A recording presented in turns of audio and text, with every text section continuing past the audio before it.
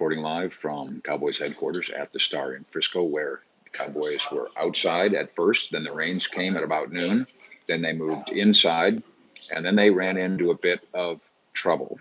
I will walk you through a couple of the good things that happened in the workout. But first, the negative and the concern. Lyle Collins, the standout right tackle here, at one point in the practice complained of an issue, neck, shoulder, somewhere in here.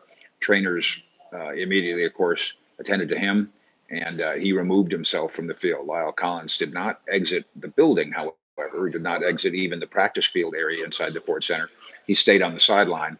Maybe that's an indication that things are going to be okay. We will keep you abreast, of course, of that. Lyle Collins, who last year missed the entire season because of hip problems, maybe caused by carrying too much weight during training camp, this year came in probably in the best physical condition of his life.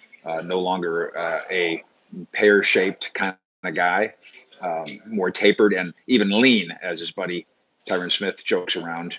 His weight down substantially and his talent immense. And the idea in the minds of the Cowboys would be a huge loss if there's anything of concern there. Too early yet to say that it's extremely problematic, as the Cowboys have more work to do this week, not only in terms of developing backup linemen in case this is something that lingers, but also work in advance of Houston Texans coming to town for the Saturday night preseason game, which, of course, will be there for that at AT&T Stadium. We'll talk a little bit later today about Amari Cooper's work. It was outstanding.